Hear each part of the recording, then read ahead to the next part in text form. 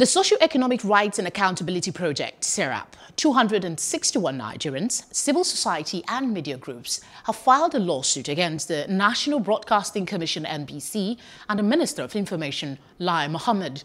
They asked the court to declare arbitrary, illegal and unconstitutional the 9 million naira fines imposed on AIT, Arise TV and Channels TV, that's about 3 million naira each, for their coverage of the NSAS protests. Acting Director General Armstrong Idachaba is joined in the suit as defendant. Last week, he announced the sanction against the media organizations, citing unprofessional coverage and use of photos and videos obtained from social media. Hello, hope you enjoyed the news. Please do subscribe to our YouTube channel and don't forget to hit the notification button so you get notified about fresh news updates.